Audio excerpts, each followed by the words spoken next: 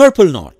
இனி உங்கள் இல்ல திருமணத்தை நேரடியாக ஒளிபரப்புங்கள். திருமண நேரடி ஒளிபரப்புக்கு call 9380993809 or visit purpleknot.com. பரபரப்பான சினிமா செய்திகள், சினிமா வரலாறு மற்றும் நட்சத்திரங்களின் பேட்டிகளை பார்க்கவும் படிக்கவும் talkies.co இது உங்களுக்கான இணையதளம். இதுவரைக்கும் டூர் அண்ட் டாக்கீஸ்க்கு சப்ஸ்கிரைப் பண்ணாதவங்க லைக் பண்ணுங்க, ஷேர் பண்ணுங்க, கமெண்ட் பண்ணுங்க, சப்ஸ்கிரைப் பண்ணுங்க, முக்கியமா ஃபாலோ பண்ணுங்க. மேலும் புதிய வீடியோக்கான அப்டேட்டை தெரிஞ்சுக்க பெல் பட்டனை அழுத்துங்க.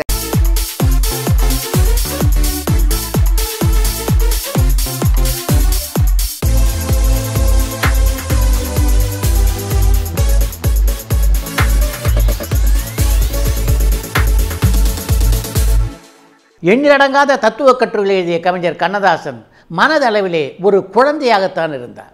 1962ஆம் ஆண்டு ஏப்ரல் மாதம் ஒரு நாள் மாலை 6 மணி அளவிலே கவிஞர் கண்ணதாசன் இறந்து விட்டார் என்ற செய்தி எல்லா ஸ்டூடியோக்களையும் சென்றடைந்தது. அப்போ நெப்டியூன் ஸ்டூடியோவிலே படப்பிடிப்பில் இருந்த அனைவரும் படப்பிடிப்பை அப்படியே பாதியில் நிறுத்திவிட்டார்கள். சாரதா ஸ்டூடியோவில் ரெக்கார்டிங்கில் இருந்த மெல்லிசை மன்னர் M.S. விஸ்வநாதன் தன்னுடைய பாடல் பதிவை ரத்து செய்துவிட்டு கண்ணீரும் கம்பளையுமாக கண்ணதாசனை பார்ப்பதற்காக புறப்பட்டார். அப்போ இப்பொழுது மாதிரி கோடம்பாக்கத்துக்கு மேம்பாலம்லாம் கிடையாது, ரயில்வே கேட்டை மூடி வைத்திருப்பார்கள். அதனால் கண்ணதாசன் வீட்டுக்கு சீக்கிரம் போக வேண்டும் என்பதற்காக கோடம்பாக்கத்திலே படப்பிடிப்பில் இருந்த பல கலைஞர்கள் பூந்தமல்லியை சுற்றி கவிஞர் கண்ணதாசன் வீட்டுக்கு போய் சேர்ந்தார்கள். அந்த வீட்டில் இவங்களையெல்லாம் வரவேற்றது யார் தெரியுமா? கவிஞர் கண்ணதாசன். ஏன்னா இப்படி ஒரு செய்தியை எல்லோருக்கும் பரப்பியவரே அவர்தான். அந்த அனுபவத்தை பற்றி தன்னுடைய கட்டுரை ஒன்றிலே விரிவாக பதிவு செய்திருக்கிறார் கவிஞர் கண்ணதாசன். நான் இறந்து விட்டேன் என்ற செய்தியை கேட்டு கண்ணீர் விட்டபடி எல்லோரும் என் வீட்டுக்கு வந்தபோது நான் கல்லு பிள்ளையார் மாதிரி என் வீட்டின் முன்னாலே அமைதியாக உட்கார்ந்திருந்தேன். தம்பி விஸ்வநாதன் முட்டி மோதிக்கொண்டு வந்தான். என்னை பார்த்த உடனே அப்படியே கட்டி பிடித்து கொண்டு ஓவென்று அழுதான். தோழர் தீபேக்கி சம்பத் வந்த கார் வழியிலே பழுதாகிவிட்டது. ஓட்டமும் நடையுமாக என்னை பார்க்க வந்தார். அவர் கண்ணீரை கட்டுப்படுத்த முடியாமல் என்னுடைய வீட்டுக்கு வந்த M.R. ராதா, M.V. ராஜம்மா, கிருஷ்ணன் பஞ்சு, A. பீம்சிங் ஆகியோர் நான் உயிரோடு இருப்பதை பார்த்துவிட்டு உங்களுக்கு இனிமேல் சாவே இல்லை, 100 வயது என்று எனக்கு வாழ்த்துப்பா பாடினார்கள். ஸ்ரீதர் எனக்கு திருஷ்டி கழிப்பதற்காக தன்னுடைய அலுவலகத்துக்கு என்னை அழைத்து சென்றார். அங்கே 100கணக்கான தேங்காய்கள் உடைக்கப்பட்டன. அப்போது எம்ஜிஆருக்கு எனக்கும் அவ்வளோ சீராக உறவில்லை. இருந்த போதிலும் எம்ஜிஆர் ஃபோன் செய்து உடம்பை பத்திரமாக பார்த்து கொள்ளுங்கள் என்று கூறினார். இப்போ எல்லார் மனசுலையும் இருந்த ஒரே கேள்வி இதுதான். இப்படி ஒரு அபாண்டமான செய்தியை எந்த சண்டாளன் பரப்பினான் என்பதுதான் என் வீட்டுக்கு வந்த பலரது மனதிலே எழுந்த கேள்வியாக இருந்தது. அப்போ அவங்க யாருக்கிட்டையும் நான் தான் அப்படி ஒரு செய்தியை பரப்பிய சண்டாளன் என்ற விஷயத்தை நான் சொல்லவே இல்லை என்று அந்த கட்டுரையிலே பதிவு செய்திருக்கிறார் கவிஞர் கண்ணதாசன். தன்னுடைய மரணத்திலே யார் யார் எப்படியெல்லாம் அழுவார்கள் என்பதை என்று நேரிலே பார்த்த கண்ணதாசன் 1964ஆம் ஆண்டிலே மரண சாசனம் என்ற ஒரு கட்டுரையும் தீட்டினார். கண்ணதாசன் அமெரிக்காவுக்கு தனது கடைசி பயணத்தை மேற்கொண்ட போது தன்னுடன் வரும்படி M.S. விஸ்வநாதன் பல முறை வருந்தி அழைத்தார். சொந்த படம் எடுத்ததுனால ஏற்பட்ட நஷ்டம் ஒரு புறம், பல படங்களுடைய பின்னணி இசை சேர்க்க வேண்டிய வேலை ஒரு புறம், இப்படி ரெண்டும் இருந்ததுனால M.S. விஸ்வநாதன் அந்த பயணத்திலே கலந்து கொள்ள முடியவில்லை. அப்படி இருந்த போதிலும் அமெரிக்காவுக்கு போய் சேர்ந்த உடனே கண்ணதாசன் செய்த முதல் வேலை என்ன தெரியுமா? விஸ்வநாதனுக்கு ஃபோன் போட்டது தான். எனக்கு விஸ்வநாதன் இல்லாமல் நீங்கள் தனியாக வந்திருக்கீங்க, விசா பற்றிலாம் அவரை எந்த கவலையும் படவானான்னு சொல்லுங்கள், நாங்கள் விசாவுக்கு உடனடியாக ஏற்பாடு பண்ணித்தரோம், உடனடியாக அவர் வர சொல்லுங்கன்னு எல்லாரும் கேட்குறாங்க.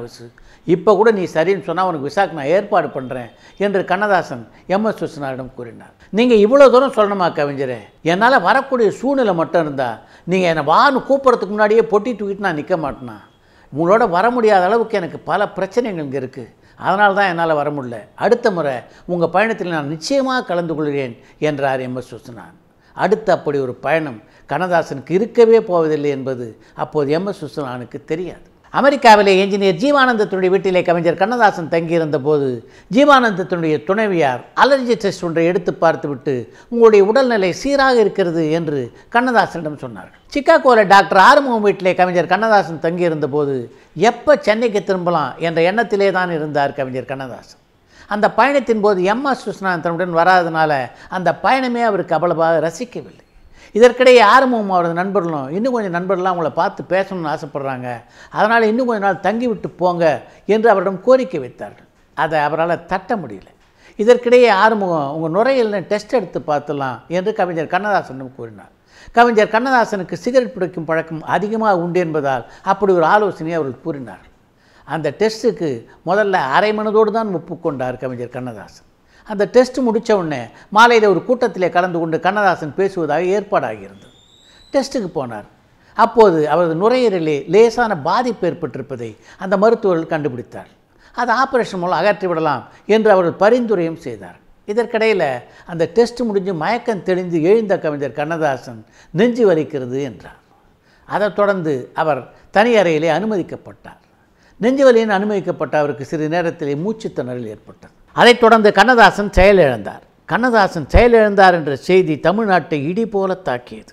அந்த செய்தி தெரிஞ்ச உடனே கவிஞர் கண்ணதாசனுடைய மனைவி பார்வதி அம்மையாரும் மகன் கலைவாணனும் உடனடியாக அமெரிக்காவுக்கு புறப்பட்டார்கள். கவிஞருடைய உடல்நிலை முன்னேற்றத்தையும் பின்னடைவையும் மாறி மாறி சந்தித்தது. தன்னை பார்க்க வரவங்களோடு கவிஞரால் பேச முடியலன்னாலும் அவர்களை அடையாளம் கண்டு கொண்டார். அவர் தனக்கு தெரிந்தவர்களை பார்க்கும் போதெல்லாம் அவரது கண்ணிலிருந்து கண்ணீர் ஆறாக பெருகி ஓடியது. அப்போது அமைச்சராக இருந்த அரங்கநாயகம், நடிகை சரோஜதேவி ஆகியோர் கவிஞர் கண்ணதாசனை பார்ப்பதற்காக அந்த மருத்துவமனைக்கு வந்தார்கள். கண்ணதாசன் உயிருக்கு போராடி கொண்டிருந்த அந்த நாட்களில் விசு இன்னொரு டியூன் போடுறா, இந்த டியூன் நல்லா இல்லை என்றும், விசு அந்த டியூன் வேணாம் இந்த டியூன் போடு, அதுக்கு நான் பாட்டுறேன் என்றும் விஸ்வநாதனை பற்றி அடிக்கடி முணுமுணுத்தபடி இருந்தார் கவிஞர் கண்ணதாசன். அதனால் கவிஞர் கண்ணதாசனை பார்க்க M.S. விஸ்வநாதன் அனுப்பிச்சு வச்சா அவர் 2 பேரும் பேசி கொண்டிருந்தால் நிச்சயமாக கண்ணதாசனுடைய உடல்நிலையிலே முன்னேற்றம் ஏற்படும் என்று எண்ணிய எம்ஜிஆர் M.S. விஸ்வநாதன் அழைத்து நீங்கள் கொஞ்சம் அமெரிக்காவுக்கு போயிட்டு வந்துடுங்க, அதற்கான எல்லா ஏற்பாடுகளும் நான் செய்கிறேன் என்றார். ஆனால் அப்போதும் போக முடியாத ஒரு சூழ்நிலையிலே M.S. விஸ்வநாதன் இருந்தார். M.S. விஸ்வநாதனால் அமெரிக்காவுக்கு போகவே முடியாது என்று தெரிந்தவுடன் எம்ஜிஆருக்கு புது யோசனை ஒன்று தோன்றியது. எப்பவும் விஸ்வநாதன் கண்ணதாசன் கம்போசிங்னா கலகலப்பார். விஸ்வநாதனும் கண்ணதாசனும் அடிக்கடி ஜோக்குகள் அடித்து பேசி இப்படி இருப்பார். அது மாதிரி கண்ணதாசன்கிட்ட விஸ்வநாதன் பேசுகிற மாதிரி ஒரு கேசட்டை ரெக்கார்ட் பண்ணி அதை அமெரிக்காவுக்கு அனுப்பிச்சு வச்சா அதை கேட்டு கண்ணதாசன் மனநிலையிலே நிச்சயமாக ஒரு மாற்றம் வரும் என்று எம்ஜிஆர் நம்பினார். அதுக்காக கண்ணதாசனிடம் கம்போசிங்கில் பேசுவதைப் போல M.S. விஸ்வநாதன் பேச ஒரு கேசட்டும் தயார் செய்யப்பட்டது. ஆனால் விஸ்வநாதன் பேசிய அந்த டேப் அமெரிக்காவுக்கு போய் சேருவதற்கு முன்னாலே காலன் கண்ணதாசனை அழைத்து கொண்டு விட்டான். 1981 ஜூலை மாதம் 24ஆம் தேதி அன்று சிகாகோ மருத்துவமனையில் அனுமதிக்கப்பட்ட கவிஞர் கண்ணதாசன் 1981 அக்டோபர் மாதம் 17ஆம் தேதி அன்று இயற்கை எழுதினார். கவிஞர் கண்ணதாசனின் உடலை அமெரிக்காவிலிருந்து சென்னைக்கு விமானம் மூலம் கொண்டு வருவதற்கு எல்லா ஏற்பாடுகளும் செய்த தமிழக முதல்வர் எம்ஜிஆர் கவிஞர் கண்ணதாசன் அரசவை கவிஞர் என்பதால் அவரது மருத்துவ செலவு அனைத்தையும் தமிழக அரசாங்கமே ஏற்கும் என்று அறிவித்தார். கண்ணதாசனின் உடல் விமானம் மூலம் அக்டோபர் மாதம் 21ஆம் தேதி அன்று காலை சென்னைக்கு கொண்டு வரப்பட்டது. கண்ணதாசன் உடல் வைக்கப்பட்டிருந்த பெட்டியின் மீது தமிழக அரசின் சார்பிலே எம்ஜிஆர் மலர் வளையம் வைத்து அஞ்சலி செலுத்தினார். திராவிட முன்னேற்றக் கழக தலைவர் கலைஞர் மு. கருணாநிதி உட்பட எல்லா அரசியல் பிரமுகர்களும் கவிஞர் கண்ணதாசனுக்கு இறுதி அஞ்சலி செலுத்துவதற்காக அவரது இல்லத்துக்கு வந்தார்கள். பொதுமக்கள் கவிஞர் கண்ணதாசனுக்கு அஞ்சலி செலுத்துவதற்கு வசதியாக அன்று மாலையிலே கவிஞர் கண்ணதாசனுடைய உடல் நடிகர் சங்கத்திலே வைக்கப்பட்டது. நடிகர் திலகம் சிவாஜி கணேசன் உட்பட தமிழ் திரைப்பட உலகத்தை சார்ந்த அத்தனை கலைஞர்களும் திரண்டு வந்து கவிஞர் கண்ணதாசனுக்கு அங்கே இறுதி மரியாதை செலுத்தினார். மறுநாள் காலையிலே அவரது இறுதி ஊர்வலம் புறப்பட்ட போது தன்னுடைய வேட்டியை மடித்து கட்டி கொண்டு கண்ணதாசனுடைய உடல் கடத்தப்பட்டிருந்த அந்த ட்ரக் மீது ஏறினார் எம்ஜிஆர். கண்ணதாசனுடைய முகத்தை பொதுமக்கள் அனைவரும் பார்க்கின்ற விதமாக கண்ணதாசன் உடல் கடத்தப்பட்டிருந்த அந்த பெட்டியை சற்று தூக்கி வைத்து கட்டினார் எம்ஜிஆர். அந்த இறுதி ஊர்வலம் சென்ற பாதை முழுவதும் திரண்டிருந்த பொதுமக்கள் கேவி கேவி எழுதார்கள். அந்த ஊர்வலத்திலே எம்ஜிஆர் நடுநாயகமாக நடந்து செல்ல அவருக்கு பின்னாலே அமைச்சர்கள் அணிவகுத்து சென்றார்கள். அழியா புகழ் கொண்ட அரசவை கவிஞரின் மரணத்துக்கு அரசே கண்ணீருடன் நடந்து வந்தது போல் இருந்தது என்று அந்த காட்சியை பற்றி விவரித்துள்ளார் கவிஞர் வைரமுத்து. அந்த இறுதி ஊர்வலத்திலே நடிகர் சிவாஜி கணேசன், கண்ணதாசனுடைய எண்ணற்ற பாடலை பாடிய T.m.soundararajan உட்பட திரையுலக பிரமுகர்கள் பலர் நடந்து சென்றார்கள். கண்ணதாசனுடைய உடல் தகனம் செய்யப்படுவதற்கு முன்னாலே மலர் வளையம் வைத்து அவருக்கு அஞ்சலி செலுத்திய புரட்சித் தலைவர் எம்ஜிஆர் கவிஞர் கண்ணதாசனுக்கு காரைக்குடியிலே மணிமண்டபம் கட்டப்படும் என்று அறிவித்தார். அவருடைய அந்த அறிவிப்பை கலைஞர் மு. கருணாநிதியும் புரட்சித் தலைவர் ஜெயலலிதாவும் சேர்ந்து முடித்து வைத்தார்கள். 1990 ஜனவரி மாதம் 30ஆம் தேதி அன்று அப்போது முதல்வராக இருந்த கலைஞர் மு. கருணாநிதி கவிஞர் கண்ணதாசனுடைய மணிமண்டபத்துக்கு அடிக்கல் நாட்டி கட்டுமான பணியை தொடங்கி வைத்தார். அந்த மணிமண்டபத்தினுடைய திறப்பு விழா 1992 அக்டோபர் மாதம் 21ஆம் தேதி என்று நடைபெற்றது. அந்த மணிமண்டபத்தை திறந்து வைத்தவர் அப்போது தமிழக முதல்வராக இருந்த புரட்சித் தலைவி ஜெயலலிதா. நான் நிரந்தரமானவன், அழிவதில்லை, எந்த நிலையிலும் எனக்கு மரணமில்லை என்று கவிஞர் கண்ணதாசன் எழுதியது சத்திய வாக்கு என்பதை இன்று வரை காலம் நிரூபித்துக் கொண்டிருக்கிறது. கவிஞர் கண்ணதாசன் நினைக்காத தமிழ் உள்ளம் இந்த உலகிலே எங்கே இருக்கிறது? இதுவரைக்கும் டூரன் டாக்கீஸ்க்கு சப்ஸ்கிரைப் பண்ணாதவங்க லைக் பண்ணுங்க, ஷேர் பண்ணுங்க, கமெண்ட் பண்ணுங்க, சப்ஸ்கிரைப் பண்ணுங்க, முக்கியமா ஃபாலோ பண்ணுங்க. மேலும் புதிய வீடியோக்கான அப்டேட்டை தெரிஞ்சுக்க பெல் பட்டனை அழுத்துங்க. பரபரப்பான சினிமா செய்திகள், சினிமா வரலாறு மற்றும் நட்சத்திரங்களின் பேட்டிகளை பார்க்கவும் படிக்கவும் TourandTalkies.co இது உங்களுக்கான இணையதளம்.